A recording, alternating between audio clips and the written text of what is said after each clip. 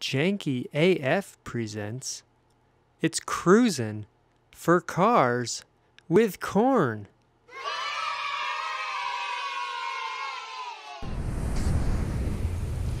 And welcome back to another episode of Cruisin' for Cars with Corn. Brought to you by Janky AF. I'm going to share the screen right now. I'm recording right now. I missed my cue window, but that's alright. We're going to click on Janky AF in 3, 2, 1, click. There we go.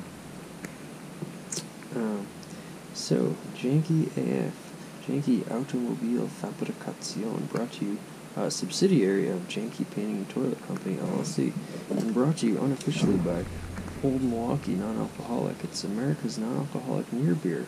Hear, hear. Old Milwaukee Non-Alcoholic, unofficially bringing you, powering, we should say, Janky AF and Cruisin' for Cars with Corn.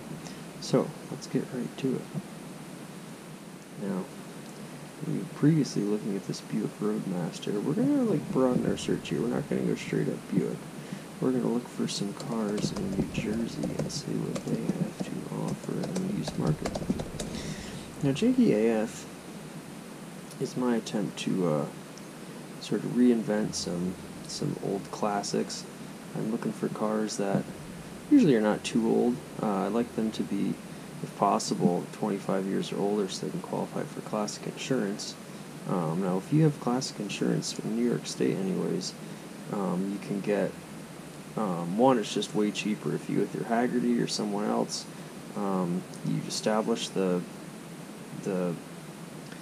value of the car, they insure it, they have great customer service, roadside assistance available, so your investment's protected, and it's a lot cheaper than regular insurance. Now these vehicles, I'm sort of designing them to be very reliable. You could take them on a long trip if you needed to, if you maintain them, that is, after you purchase them, of course. But they're cars you can enjoy on the weekends.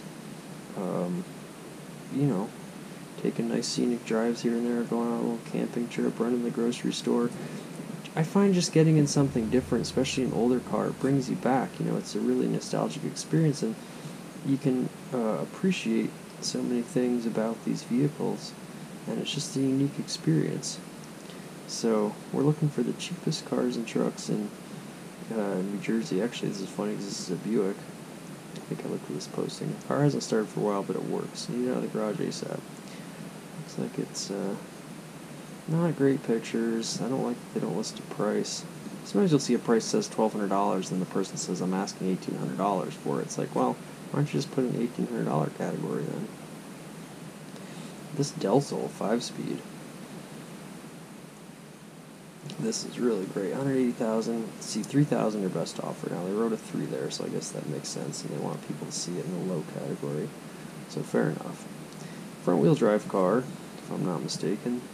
It was the Civic Del Sol. I don't know anything about Del Sols, but it's a Honda, and I've always been attracted to these. I love the little sort of, straight back window here. Kind of resembles a mid-engine car design. And, I don't care about speed. I'll just come right out and say it. I crashed a Honda Civic once driving too fast, and that was enough for me. I'm not really a super adrenaline junkie or anything like that.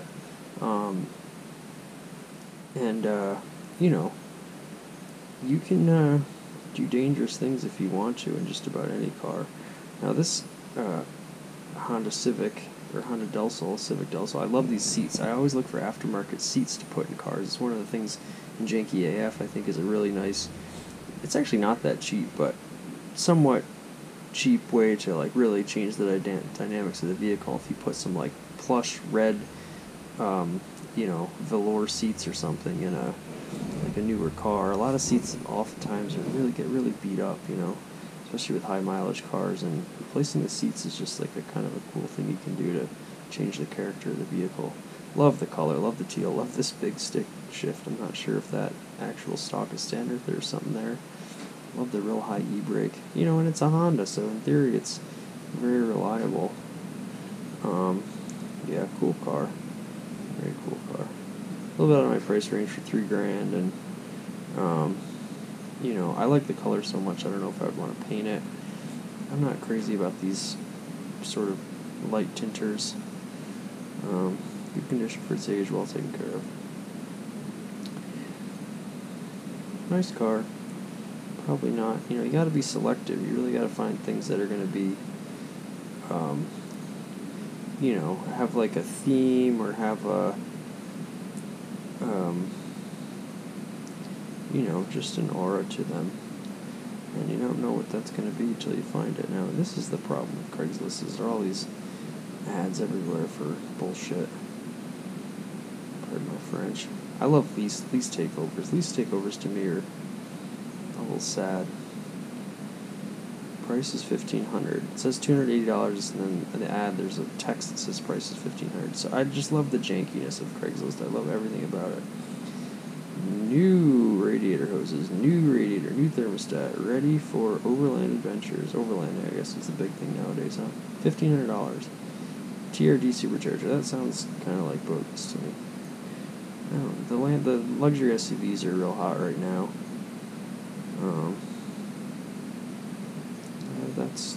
That's good. I gotta say, I like cars. I like sedans. I love a four-door sedan. Something about it is just like, you know, it's everything you need. These takeovers, I probably shouldn't be shopping in New Jersey. Nothing against New Jersey, but I feel like it's one of those states you probably get a lot of these ads. Here's an MGB, 1970 MGB for $550. Not running in 7 years. Well, been there, been down that road. I'm dealing with it currently with my Fiat. I've always liked NGBs. I think they're just one of them. Now here's a cheap solution for a car with a ratty top like this.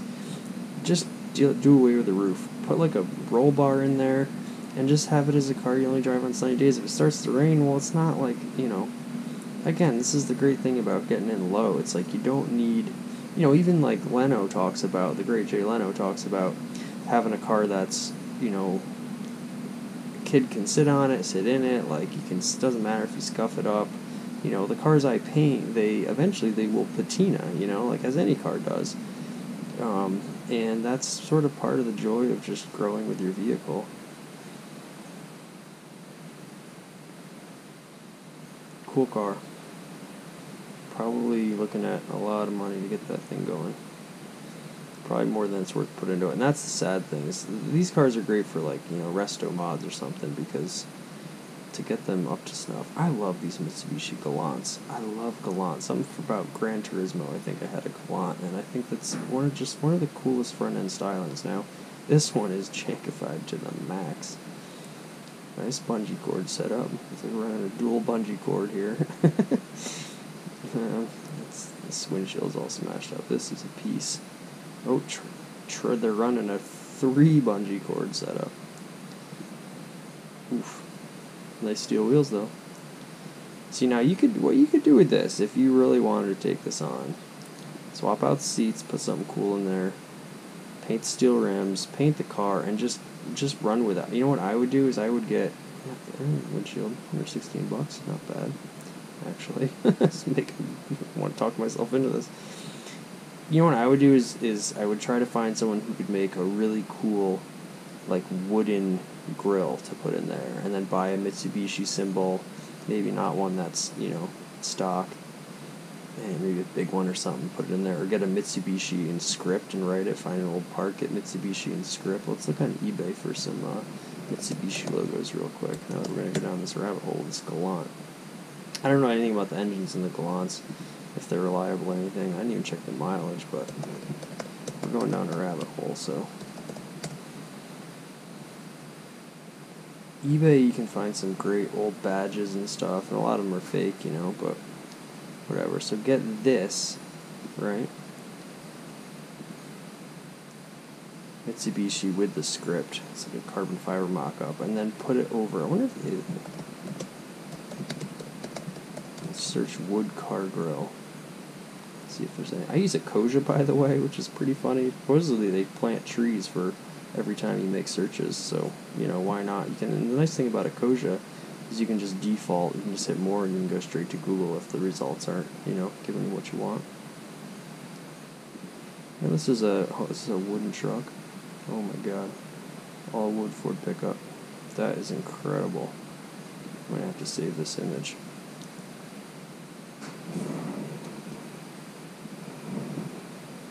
That is amazing.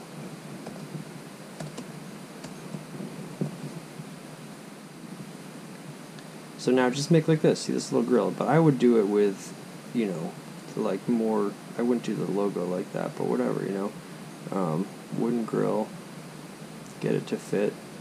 Scribe it out or whatever you got to do. Pay someone to do it. Find a nice craftsman. A CNC machine, perhaps. You could probably make a really cool one. I know a couple people have CNC machines now. You know, but and then you run with it. You know, you turn it into a race car, paint it with a great race car livery. Nothing like a beat up race car at the end of the race that, you know, it looks like shit, but it's, you know, like you look at the end of most NASCAR races, the cars are beat to shit, you know. Just means that it's a workhorse.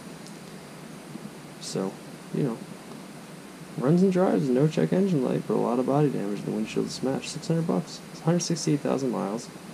Not terrible. That would be a project, but that would be kind of a cool, fun one. That would be a hard sell. You know, the race cars, you really have to sell people on that sort of aesthetic.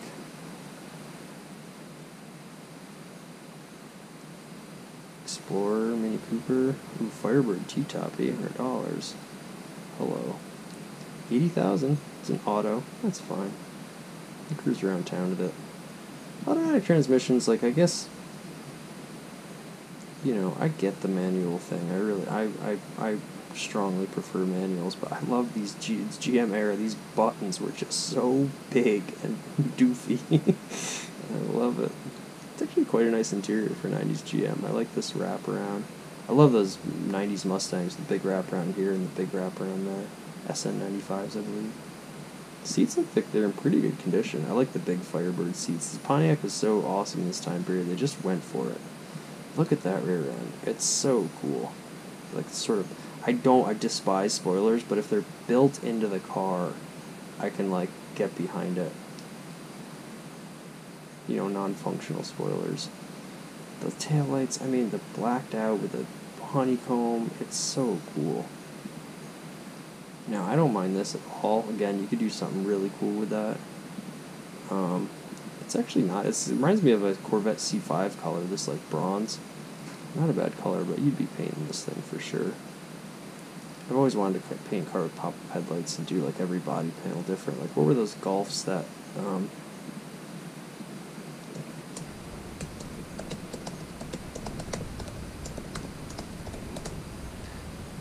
bad search, but I feel like it's gonna work.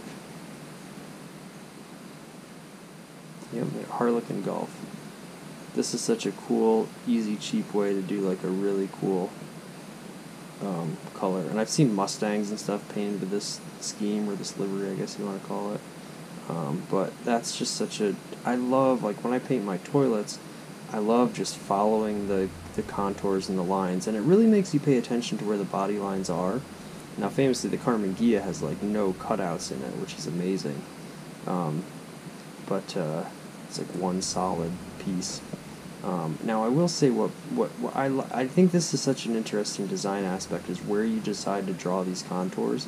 Because, like, on a lot of the new Porsches, for example, let's look at 2017 Porsche 911. I feel like they cut their lines in a weird spot that doesn't actually... jive with the design of the car, but I might just be... Yeah, the fact that it's like straight here, I guess it's not. I guess that's a bad example. But some of these Porsches, I remember not being crazy about where the actual body lines were cut. You know, very minor thing, but nonetheless, if you're doing this, it really points it out where those lines are, like that little, you know, the super little curly Q down there, equidistant all the way down. It's just very, very cool. And this Firebird, I think we were looking at that. You know, right there's one. That would be kind of cool. Straight up and down. I guess I just prefer like straight up and down body lines, just because that's what I'm getting at. I'm sorry, I didn't even read what the condition of this was.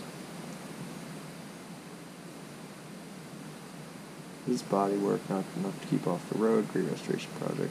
Low miles, 80,000 miles. Great stock sound, good sound system. In a pleasure cruiser like this, you're going to probably want a good sound system. Pewter metallic gray. Glass T-top, pretty great. Running condition, man, how much in the box? This is a good Janky AF project. Down in Patterson, New Jersey. Whew, I like that.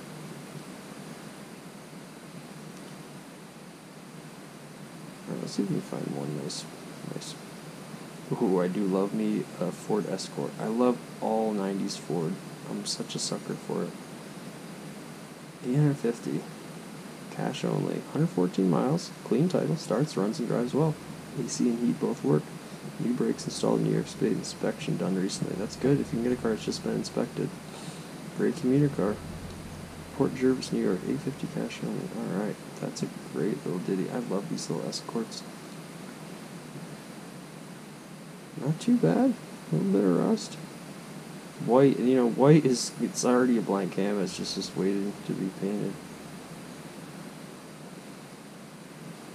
Just a great, ooh, it just looks so friendly. Plastic mirrors.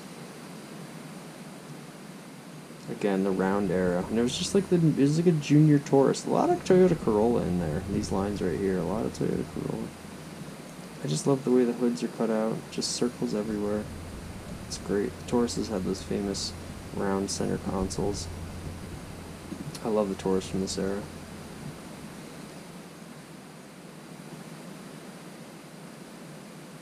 Mechanic special. Oh, here we go. Here's what I was talking about with these Bonnevilles.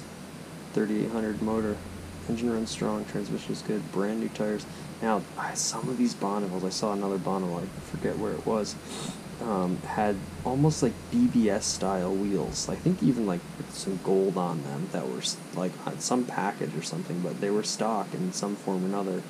And those wheels are amazing. A car like that, just for the wheels alone, such a cool look already. I mean, BBS wheels, on these Bonnevilles, it just works. It's long body.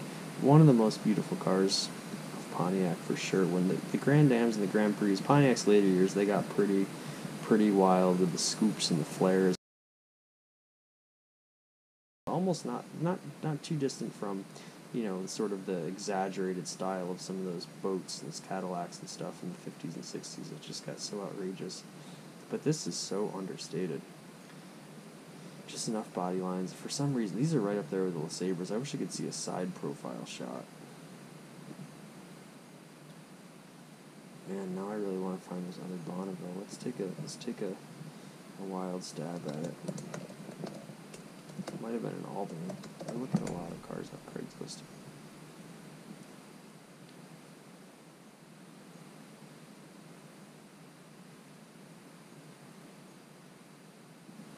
Might have been in Albany.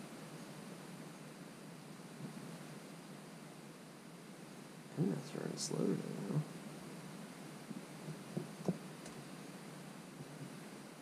Yeah, there's a little Sabre right there. It's the 2006, this one, no picture. 2000, that's not bad, doesn't have the wheels. Anyways, these BBS wheels are so cool. That's not bad, $119,900. Wow, that's actually a great deal, if everything's like they say it is. So $900,000 is the perfect price point for it. It's got to be running. I mean, on the Buick, I've replaced all my brake lines with, corrosion free. That's probably a good thing to do, especially from the car of the Northeast. So you're looking at another grand there. And then, if the engine and transmission are good and your underbody's all good, catalytic converter's fine, your exhaust and all that, then, you got a pretty solid base. This would look great in a red, I think. Oh, that green is nice too. Oh, C70s. Is this what I'm thinking of? I remember reading Car and Driver, and there was a comparison test between all these. I think that Volvo, Ford Ranger. I think the Volvo came in dead last. Where did that run off to? Oof, Lotus Evora. Holy shit. Oh boy. Okay, well this is a total. We'll forget about that other one for a second. Look at this, 99,000, Ford Taurus, 4-door sedan, low miles, 99,000, 6-cylinder, automatic, full power, everything, works cold AC and good heat, all caps, no check engine light, only 300 miles on tires, battery, muffler, cats were changed 4 years ago, good dependable car, classic car, no New Jersey inspection required, $1,000, firm, quote, I love firm in quotation marks. New owner must sign and date title, car sold as is, no guarantees or returns, phone calls only. If you don't answer, leave voice message, no text or emails, answer. You know, I kind of don't mind that. I kind of like when people are a little bit paranoid and, like, kind of, you know, I don't know if obstinate's the right word, but just have their guard up a little bit, because I don't want my time wasted either. Oof. This color is, I wonder if this is factory. That's a pretty nice royal blue. God, this Taurus, people don't, it looks just like an Audi 100, an Audi 90. When this Taurus came out, it was a game changer. These sold like hotcakes. Nice interior. See, put some red seats in there. Let's go looking for some seats real quick. Now, seats are not cheap. I thought they would be cheaper. Plus, you gotta either be local and pick them up, or get them shipped, and that's not. I just search OEM front seats. Now I'm going to type in red, because I really want some red ones. Red is the most common sort of, I guess, exotic seat color. So look at this, Buick Riviera. We were just talking about Rivieras. Red leather seat set. Now $450. It's not that much when you think about it. For, you know, you're going to be sitting in these things. It's a pretty main feature of the car, aesthetically and comfort-wise. $280. But if you want to go to Marshallville, Ohio, if it's worth it for you gas and all that, you can pick them up. 25% off, $600. I would still try to make an offer for lower. But, you know, presumably these have all the rails. I don't know how the electronics would be wired together for the power stuff, but I would imagine it's not that hard to find an electrician or something. Look at those seats. Oh my goodness. So you put these seats. I wonder if you get the backs too, if it's just for the fronts. It was for all of them. Front, rear. Okay, so that's, you know, you're getting the whole set. If you put those in this thing, red seats, oh my goodness, it would look so cool. And then maybe, I don't know, you're probably going to paint it. Look at that. Almost looks, that might be the exact dashboard from the Aerostar. It looks very similar. You know, people complain about part spin, but like it makes a lot of sense, and it's just, you know, if something works. I love these bumpers. I love everything about this car. Boy, that is nice. I don't know too much about these V6 engines, although it fits the Vulcan V6, the 3-liter Vulcan V6. That was in the Aerostar. I think they're pretty dependable motors. Very similar to the Aerostar in terms of the just sort of horizontal side profile lines. Beautiful. You'd probably want to paint it, but that's nice. See, I like a car that actually needs paint and is kind of shitty in the interior, because, you know, that's where I can actually provide some value in terms of making it beautiful. $1,000.